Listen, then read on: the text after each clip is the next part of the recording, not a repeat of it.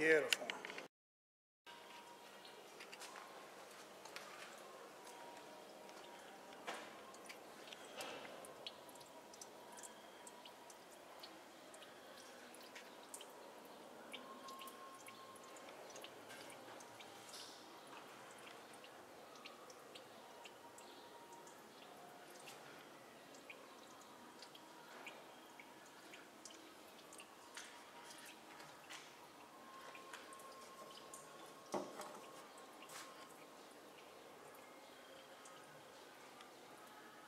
My new lower radiator hose.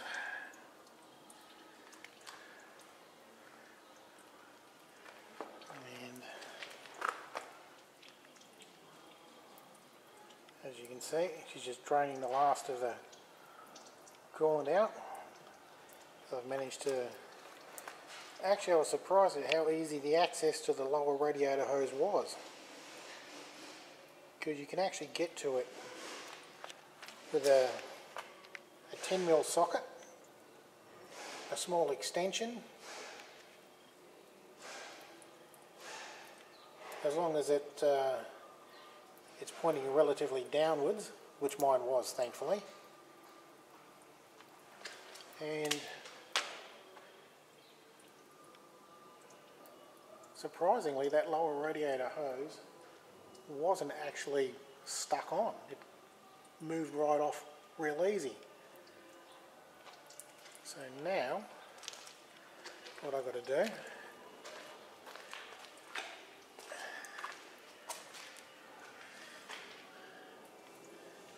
is just get the top one off the water pump. And I've just realised my compressor is the twin cylinder, it looks like.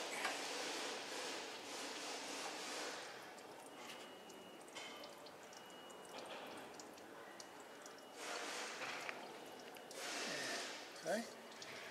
Looks like I've got the twin cylinder compressor. So that's not bad, I guess. Not that I want to imply that the single one was bad, because I wouldn't know. I'm sure they were just as sturdy. So,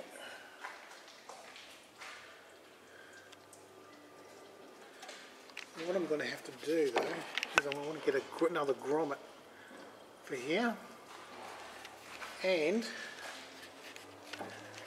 as you can see, for this one in here.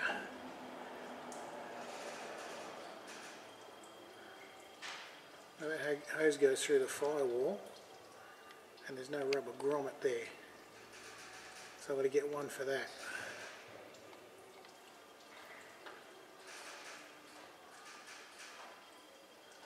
I can just pick that up from a rubber joint. That won't be any problem whatsoever. A generic one will go in. I just cut the centre to size. Not a problem. My heater.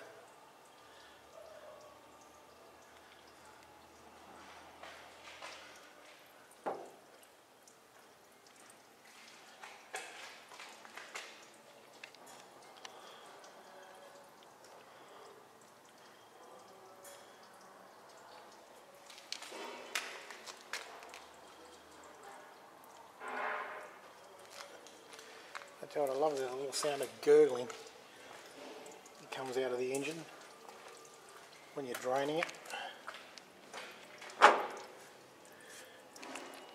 I was actually thinking, will I take the radiator out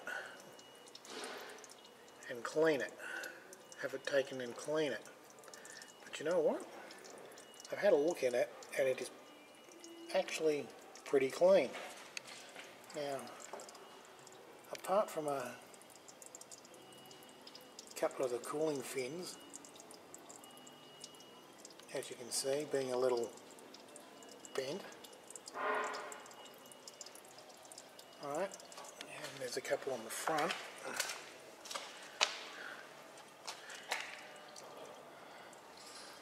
Where is it?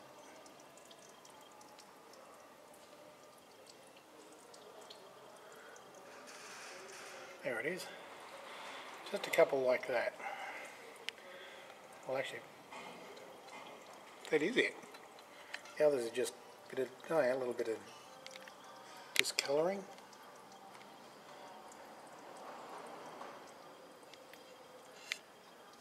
But apart from that,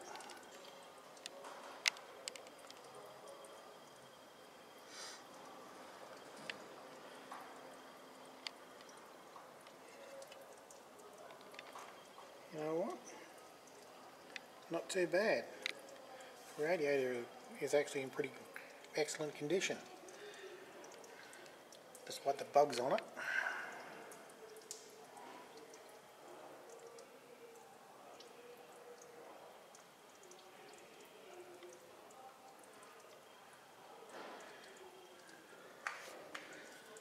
And the cobwebs, because unfortunately my little girl here hasn't moved for a while, a couple of months in fact.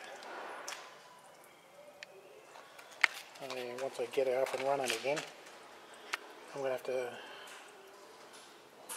relay this winch cable under tension again, or I say again, for the first time for me anyway.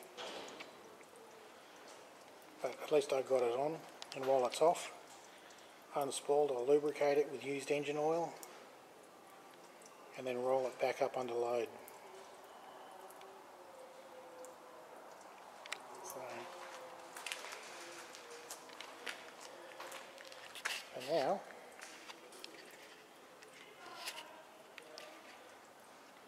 I guess the hardest part in this will now be getting that top clamp off that lower radiator hose at the water pump.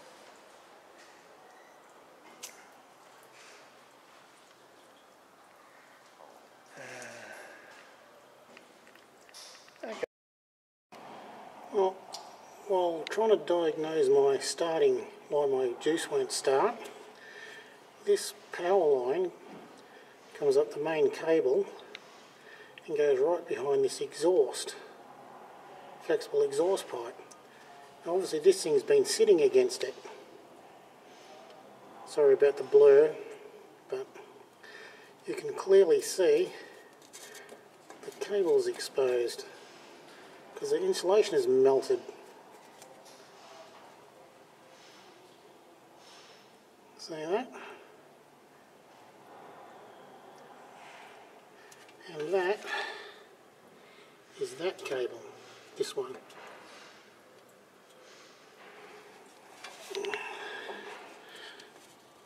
So if this is melted because of obviously because of the heat and the fact that it's been resting on it,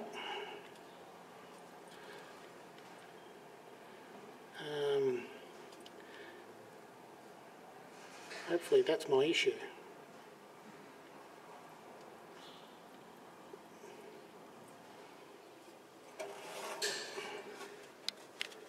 As you can see, it goes into that wiring loom.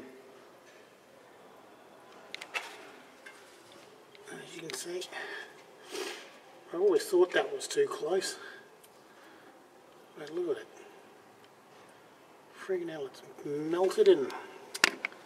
Okay, I've got to get this camera a bit further away so I can focus.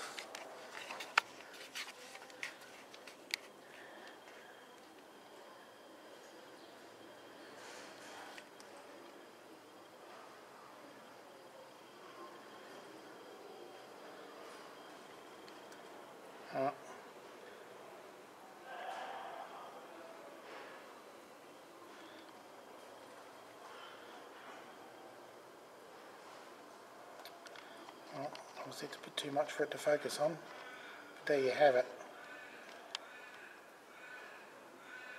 So hopefully that's my issue, so I can just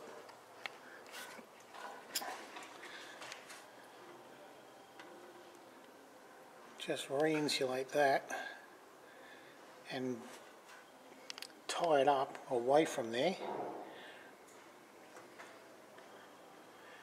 hopefully, and that might fix my problem with any luck.